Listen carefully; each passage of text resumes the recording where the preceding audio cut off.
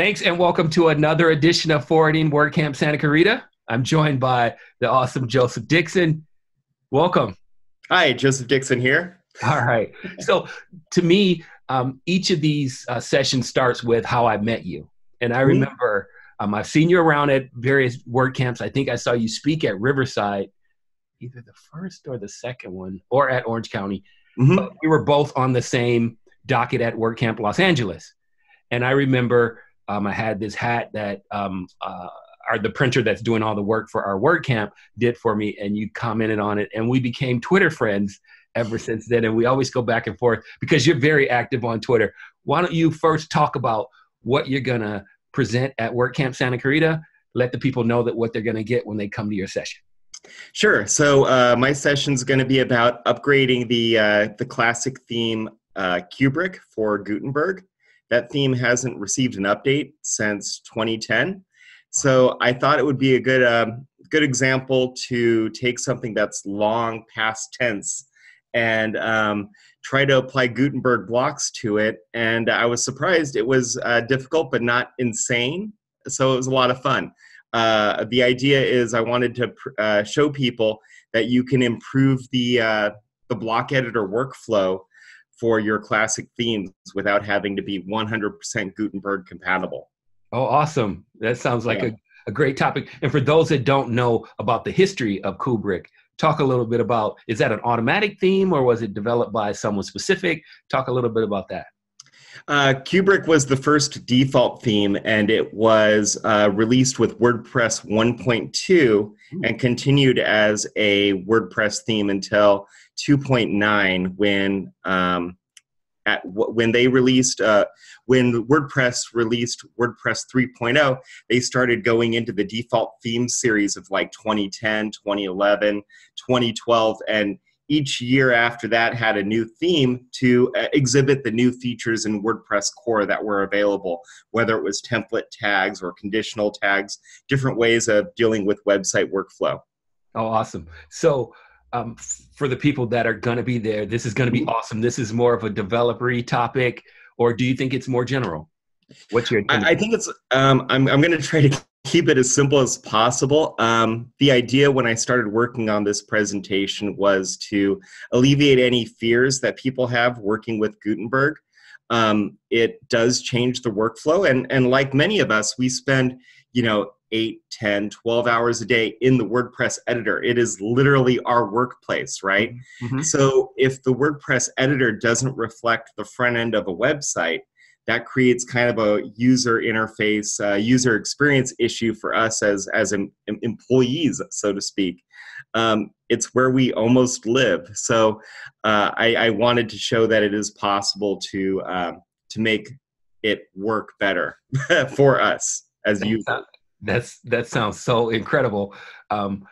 Talk about your journey into WordPress, because as a Kubrick, someone that's familiar with Kubrick, that means you've been around in WordPress a while, or is it a little different journey in for you?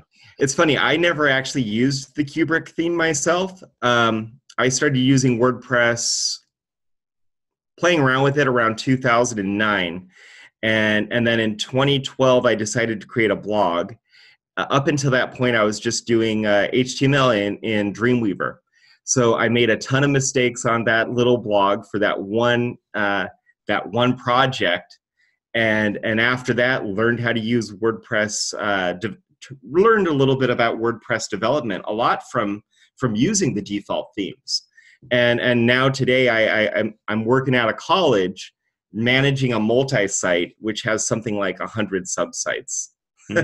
It would make your head spin if you looked at the directory tree on that installation. Well, you know what, we're really gonna have to talk about that, because in my office, we're sort of going back and forth on the merits of multi-site, because I feel like our entire internal network and a lot of what we do should be in multi-site, but our lead developer has some issues. So during WordCamp, I'm definitely going to pull you aside and talk about it if you have a moment. Talk a little bit about your WordCamp experience. What do you like best about WordCamps, or what makes you excited about participating? Well, the first WordCamp I attended was in Los Angeles in 2014. I did not know that Oh, scratch that. It was Orange County in 2014. I didn't know what WordCamp was up until that point. And, you know, as the one WordPress developer at the college, I kind of felt isolated. So when I found out WordCamp was an actual thing, you know, an inexpensive, high-value conference that designers, developers, bloggers, whatever, can attend and share information, I was like, dude, I am so there. Mm-hmm. And that was the early rewards. And then later on, as I learned more about WordPress from attending WordCamps, I decided to try my hand at speaking and sharing some of the knowledge. So I've gotten two very positive things out of attending WordCamps. It helps a lot with self-confidence when you're standing in a room of 100 other designers and developers trying to explain a WordPress multi-site, which was actually my first talk at. I saw that at Riverside. Yeah, I saw that. That was awesome. So what kind of hurdles have you had to jump over in terms of being a speaker? Where now you're a little more confident today and you're doing speaking a little more often. What's that journey been like?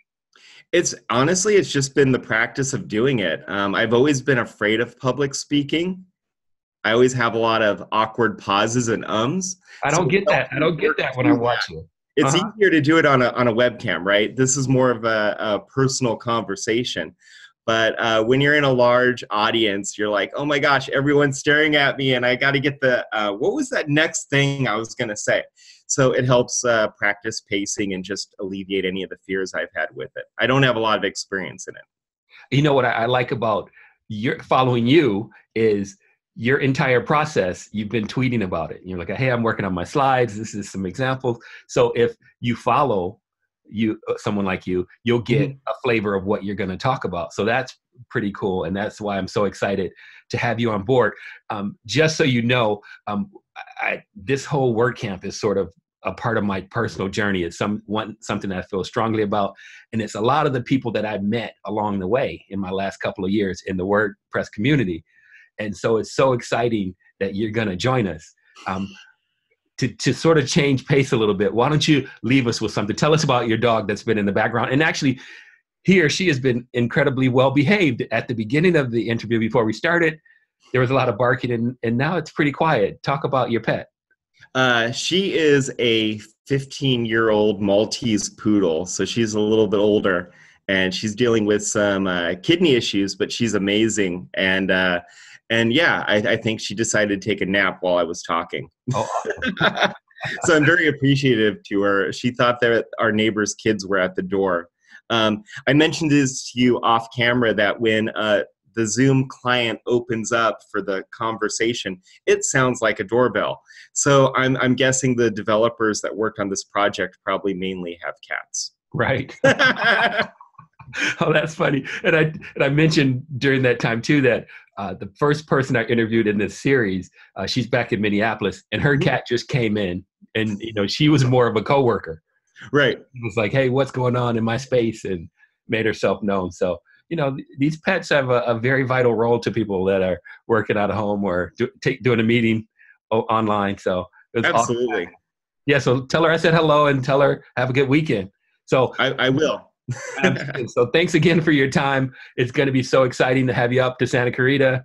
And we're so excited to see your presentation on Saturday.